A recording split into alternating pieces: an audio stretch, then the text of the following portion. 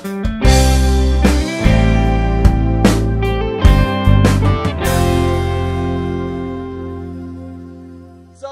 good to be back. So last week we began part one. If you remember, I shared the story of me reading through Romans 5:17. Good morning, I'm Mark. If you don't know me, great to be here. Welcome to Kapiti Impact Church again. Romans 5:17. For if by the trespass of one man death reigned through the one man, that was Adam, then how much more will those who receive God's abundant provision of grace and the gift of righteousness reign in life through the one man, Jesus Christ? And I shared last week how I remember reading this a number of years ago and thinking to myself, reign in life? I'm not reigning in life. Things are going quite bad, if I'm being honest. We were stuck financially going backwards. Life was hard as parents of young kids.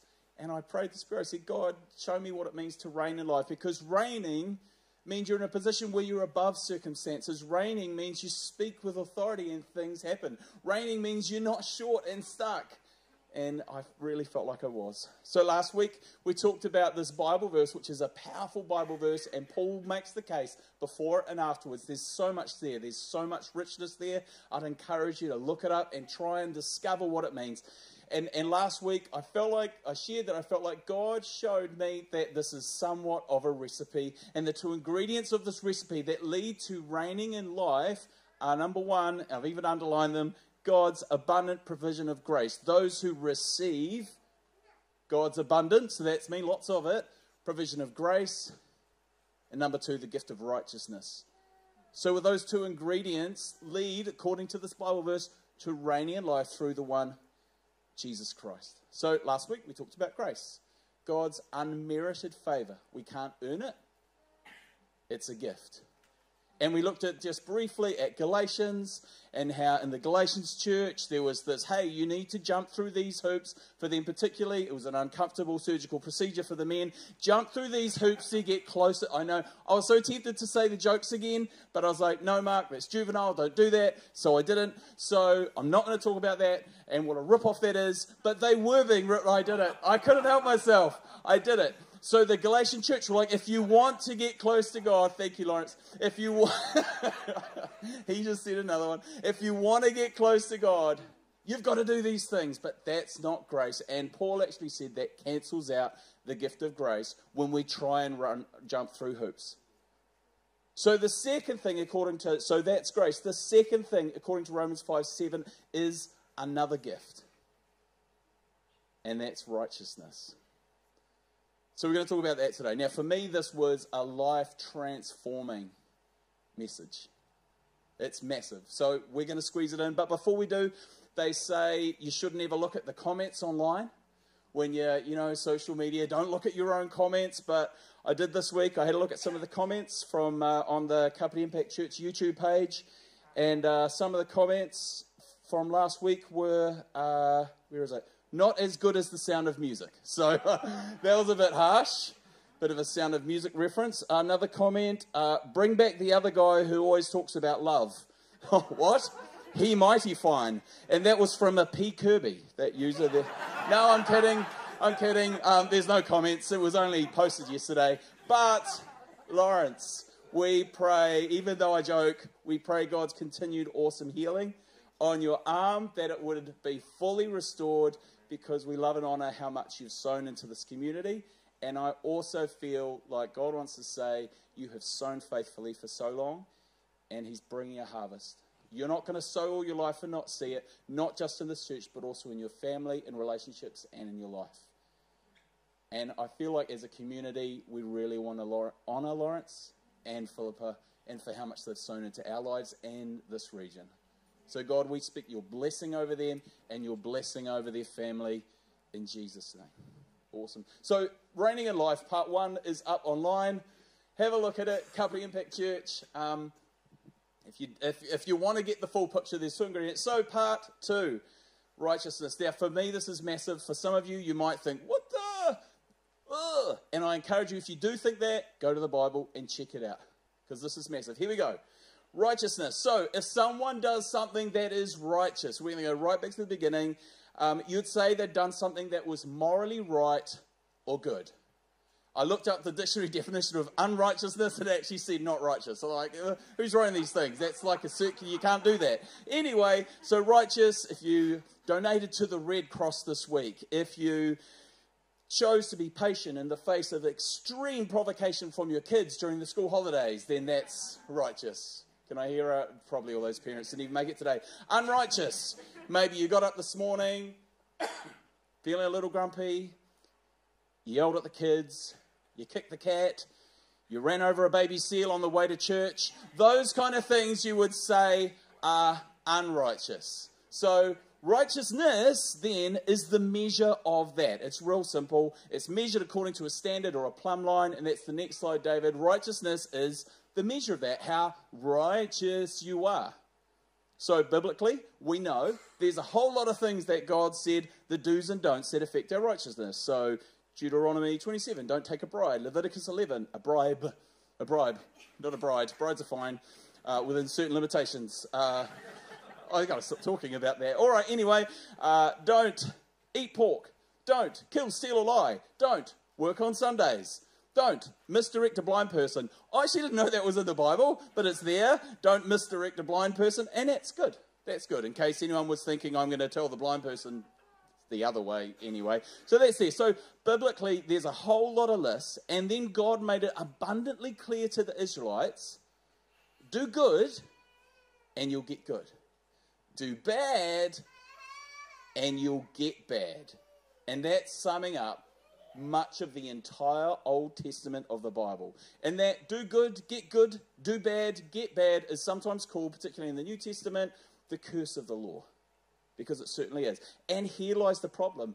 None of us, not even one of us, has ever reached God's standard of righteousness, which is perfection. And we can show that on a graph.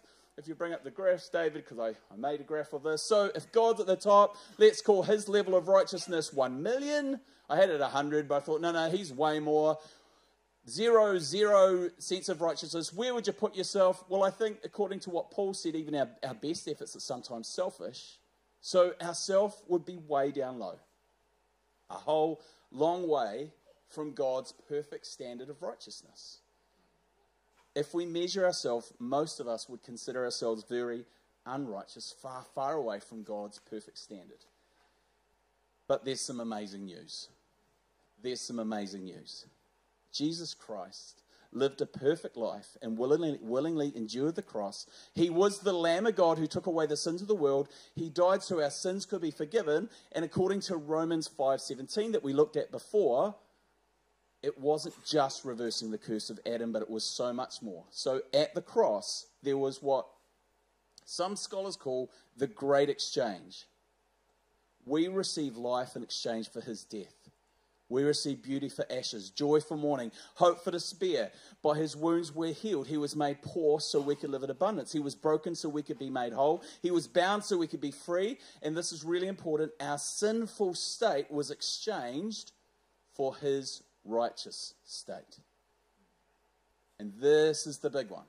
So a whole lot exchanged at the cross, but we were in a sinful state. Now, I don't know if you know this or not, but in the New Testament, very rarely, only a handful of times, is sin referred to as the verb. I kicked the cat. It's the sinful state most of the time, except for a few times. Righteousness is a state. We were in a state of sin. We've moved to a state of righteousness. And this is really, really, really, really big. He exchanged our sinful state for Jesus' righteous state. And David, could you bring up the next graph for that? So this is it. Through the cross, there's God, and then there's us through Jesus. Now check this out, because this is where the rubber hits the road if you really think about it. And this is what I want you to do this morning, because this really matters. Righteousness is not a temporary in or out scenario. Your entire state of being has changed. You didn't get in by your actions, but by faith. And neither will you be disqualified by your actions. You have been made righteous. And that's really big. And some of you might need to think about that later, to think, is this actually the truth? and look it up. You didn't get in by your actions, but by faith, and neither can you be disqualified by your actions because you have been made righteous. It actually doesn't matter if you got up this morning, kicked the cat, accepted a bribe, and ate a bacon sandwich for breakfast, which was probably delicious. You have been made righteous. Now, our minds say, but this doesn't make sense. Does that mean that sin doesn't matter anymore? And no, that's not the truth. Galatians 5, if you sow in sin, you'll reap a harvest of weeds. So that's a thing. That doesn't go away. But, and this is the big bit, our transgressions are not more powerful than the sacrifice of Jesus at the cross that changed our state from a sinful state to a righteous state. Now, that's a massive thing. That's a massive thing for some of us to take in. Because of Christ through faith, we've been made 100% right with God. We've been permanently removed from this do good, get good, do bad, get bad covenant and relationship with God. And according to God's standard in Christ, we are 100% righteous. Check this out, as righteous as God himself. Now, you might be thinking, you've gone too far there, Mark. No, hold on. Only Jesus is as righteous as God himself. But I would say don't sell yourself short, because it's not your righteousness. It's his righteousness. And that is massive. It's his righteousness. Has God lowered his standards? God hasn't lowered his standards. We have been made new creations. Now, this is a massive, massive thing, and we'll talk about why in just a minute. But before we do, I want to play you a little clip. And I want especially, this is from Phil Vischer, who made VeggieTales, especially dedicated to the members of Activate who go to the Breakfast Club. And almost every Thursday, I drive them to school, and they want to sing Where Is My Hairbrush very loudly in my car, and they ruin my street cred around Pram. Anyway, so this is for them who've ruined my street cred. Peace, where are you? She's one of them. Thank you, Peace. At the back, I can't even... Yep, that's one. Thank you. Anyway, so this is Phil Vischer. And so this is a real short clip. He's talking about this. And then just for anyone who's going, I got to see it in the Word, I'm going to get an expert to come up, and we're going to delve into the Word. Oh, the expert's Andrea. One of her Bible study nights, they talk about righteousness, and she goes into it real deep, and it is so life-giving.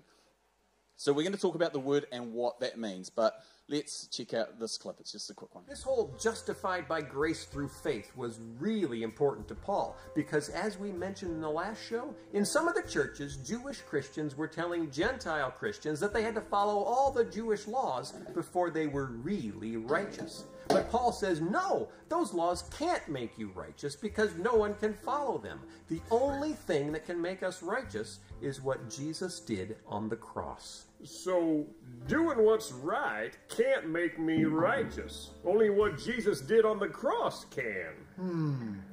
If that's true, then why should I even try to do what's right? Wait, what? No, really.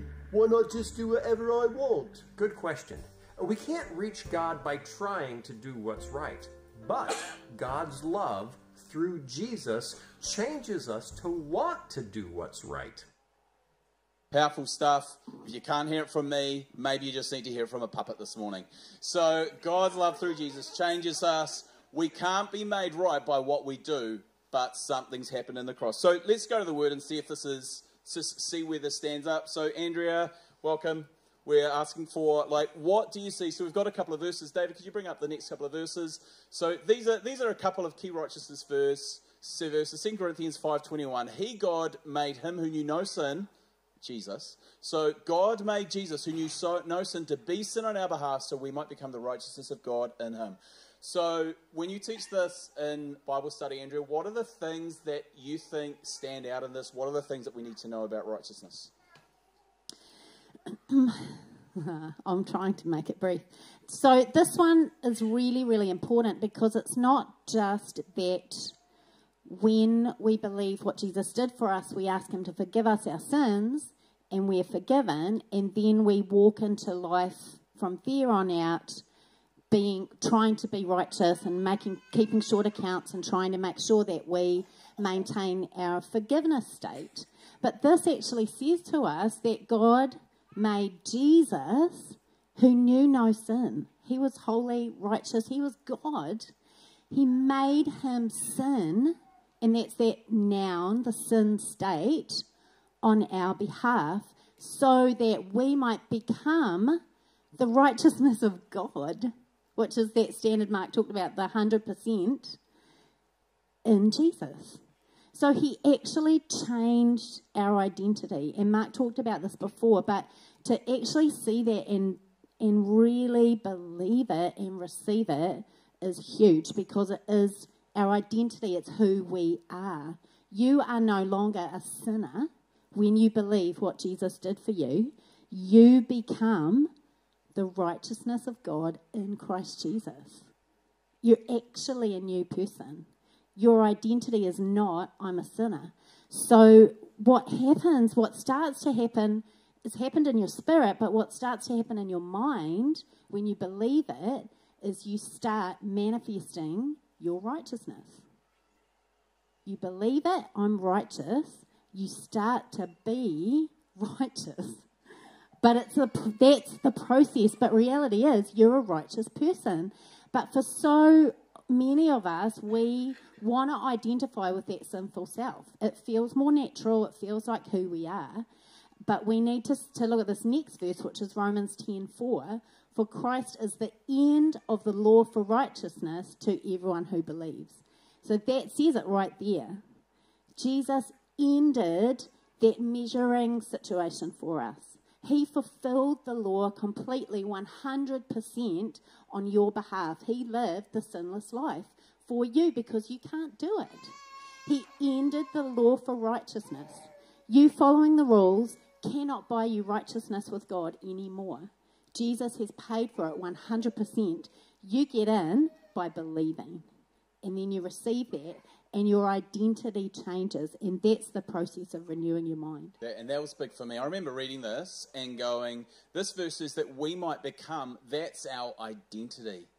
And as Andrea just said, we don't identify anymore as, hey, before God, I'm a sinner. It's we might become. God wants us to know that we are righteous. He wants us to own that. Not own that, well, I'm rubbish. Own that we are righteous. And this is where it really matters, because this is important, right? So we've left, if we're righteous, we've left this measuring up scenario with God. So when you have that feeling of, I'm just not good enough, what does righteousness say? That you are the righteousness of God in Christ Jesus. And that is the renewing your mind. And I've worked this into my own life over time, and I'm not there yet, obviously, but it's that process and telling yourself, that process of renewing your mind, changing your mind, is believing I'm righteous. So if there's a thing, and I know we all have our thing, which is our pet sin or our brokenness, the thing we go to often, the thing that we're sitting in bed at night and we're like, oh God, I'm sorry, I did it again. I'm terrible. You must think I'm so terrible. And our shame comes in there, and condemnation and guilt, if there's that thing, and there may be more than one for you, but it's that thing. If you can say to yourself, when you're in that moment, after you've done that thing or thought that thing, if you can say to yourself, I am the righteousness of God in Christ Jesus. Right in the face of having acted in a sinful way, starts to change that process. What does a mind do when you're shameful and you've done something naughty and bad, and Jesus says to you, you're my righteousness. You're righteous. You can't compute that, right? And you go, but and you start to resist it. If your spirit can choose to go, I side with Jesus. I am righteous. That part of you that wants to believe you're a sinner, that wants to go play in the dirt, starts to go, wait a minute. Maybe I'm righteous. Maybe Jesus is more powerful than this thing that I want to do. Maybe. And then the next time you do it, you say to yourself, I am the righteousness of God in Christ Jesus. and it starts that process of change, there will be a day when you go, I want to do that thing, but I'm the righteousness of God in Christ Jesus. I actually don't need to do that thing. And you're not just trying, and this is important, you're not just trying to convince yourself of something, you're actually aligning your life with the truth, and there's power in that. There's power in that, in going, I am the righteousness of God in Christ Jesus. And that's why this message is incredibly powerful and incredibly life-changing. So what about when I have this thought in my head that goes, well, I don't know, I haven't read the Bible, prayed, been to church for a month, I haven't, yada, yada, yada, yada. So these are sometimes condemning thoughts we have about ourselves. What does righteousness say then? It's the same thing. You are righteous. You've been made right by my son, Jesus. You're in. That's who you are. That's who you are. Yeah. You're in. You've been removed from the prison of sin, and you've been placed in the prison of righteousness. You can't get out. I put you there. I've made you that way. That's who you are. I love you so much. I want you to live an abundant and full life. I've provided for your righteousness. Your state of being has changed. Yeah, and it's Jesus will tell you that by his Holy Spirit all day long if you'll listen. His job is to remind you of Jesus and what he's done for you and who you are in him. And that's the process. And I feel through the years I've done some counselling with people, and it's always the same thing. It's that shame and guilt, and I'm not good enough and I don't measure up because and we can make our list. But often what's needed is just that injection of truth which says that's not who you are. I've made you righteous. And the enemy doesn't want you to know that. So he's going to come at you all day long with, well, blah, blah, blah, blah, look at you. How can you be righteous when you do this? I've seen your mind. I know what you think. That's him lying to you. Don't let him rob you. Put on the new self, the true self, which actually means sink into your true self. Begin to rest in who you really are. Begin to listen to what Jesus says about you and receive it in your spirit. It will change the way you act. But God is not looking at the way you act. He's looking at what's happening on the inside. And that is the righteousness that comes from Jesus, which is your identity. And that's what God wants us to live out of, right? So I know for me this week, one day driving in the car and had all these thoughts of, oh, remember that day, Mark, when you were a fool. Or remember that thing you did when you were an idiot. And so I had to make the choice to go, yeah, I do remember I've done stupid things in my life and I'll probably do them again, but that's not who I am. I'm not going to define myself by my worst days because who am I? I'm a child of God. I am loved unconditionally by God.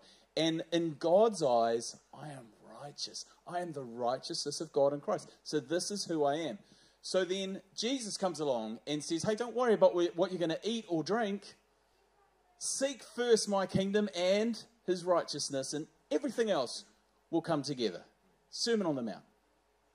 So seek first, keep your eyes on Jesus, but it doesn't say live a moral life, and that's really interesting. It says seek first the kingdom of God and his righteousness, because when we understand the righteousness of Jesus, we don't allow ourselves to disqualify ourselves from God's goodness by thinking, I'm not good enough for that. It's irrelevant. We're righteous in him. The prayers of a righteous man or woman are powerful and effective. Well, actually, that's us. That's us. Because we're righteous. There's so many promises that we now qualify for. And this is where reigning in life comes in. Because we don't get to discount ourselves anymore by saying, I'm not good enough. I'm not spiritual enough. I'm not Christian enough. Because we've been made righteous.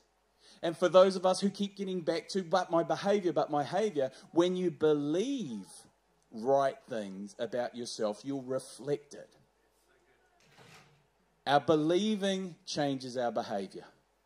Our believing changes our behavior. And we have been made right before God. Even if you're stuck on the same old thing, know who we are. We've been made righteous. And that is massive. It's a gift, like grace. And when we learn to rest in that, will receive the incredible things God has for us, and that's how we begin to reign in life. Will you help us pray? Cool. I want to pray just to finish off this morning, because this is a massive thing, and write these references down and ask God to reveal them. And if there's a part of your mind where you just measure yourself up, or maybe it's something you've had for a long time, that sense of, oh, I'm not good enough. Maybe it's been there for a long time. Challenge that lie with this truth of what Jesus has done in you, because it will transform your life, change your ability to receive from God, and therefore reign in life. This is an incredible thing. This is an incredible thing. When Jesus prayed all those times and said, everything I have is yours, ask whatever, instantly our first response is to go back to the old way and go, but I don't qualify, I'm not good enough. But Jesus has made us as righteous as God himself, because it's his righteousness. So this is massive. So when we become a Christian, a part of that process of following Jesus is surrender. But sometimes we need to surrender our thoughts and say, God, and I wonder if this is some of us today, I surrender those thoughts about myself because they're not true. And I pray that you teach me the truth about myself, that I can have that. I pray, teach me your truth, that I could think about myself the way you think about myself. And for some of us, we maybe even need to say, God, forgive me for judging myself. I don't want to do that anymore. Because when we begin to see ourselves as God sees us, righteous, we've been made right before God, it changes who we are. Can we finish this morning by standing? I'd love to pray a blessing over our lives before we stop for coffee. So if you're able, stand up. And do you want to pray first, Andrea? Then I'll finish up. I just had one last thought, that it's really easy, if you scan your own mind, for you to believe that you're a sinner because of what Adam did. That feels easy. We identify with that, right?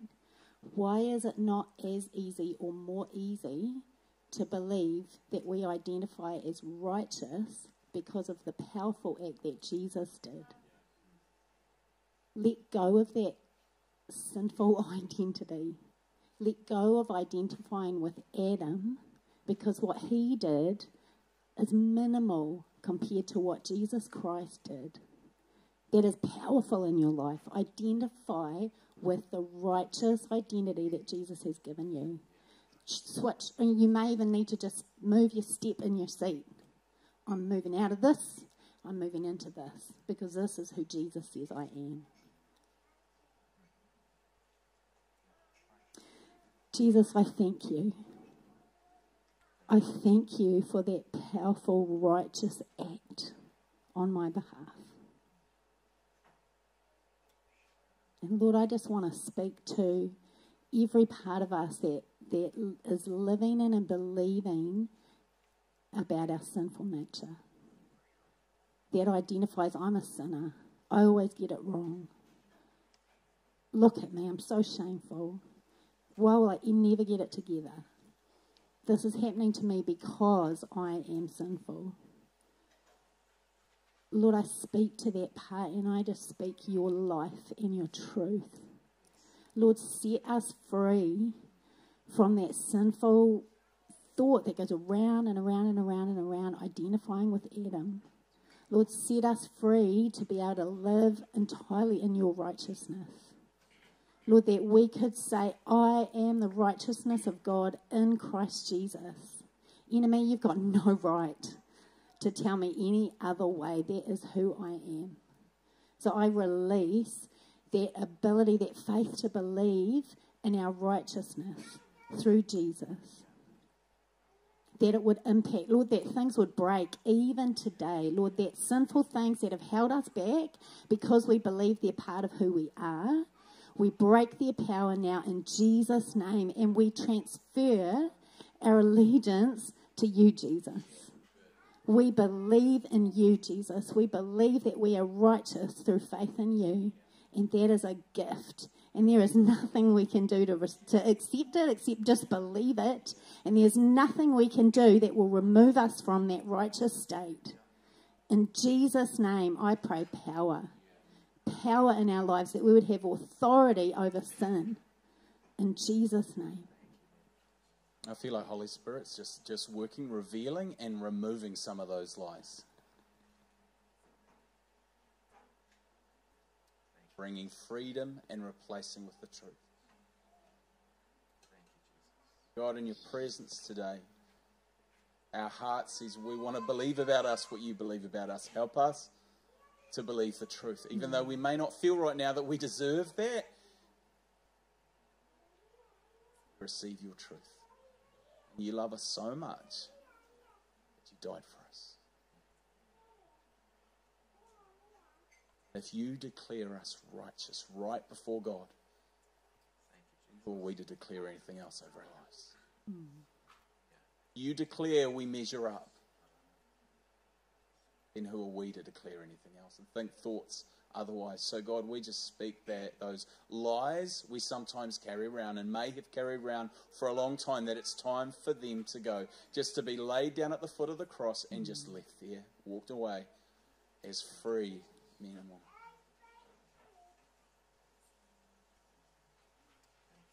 God, thank you for the freedom in you. Thank you for the truth that's in you. And thank you, God, that your heart is that we would be set free. Not stuck with the same responses we've had for 5 or 10 years, a decade, maybe as long back as we can remember. But we can begin to believe the truth that we are children of the Most High God. We are loved by God. We are yours. We are right before you. You're our God and our supplier. You provide everything we need and more. Answer our prayers.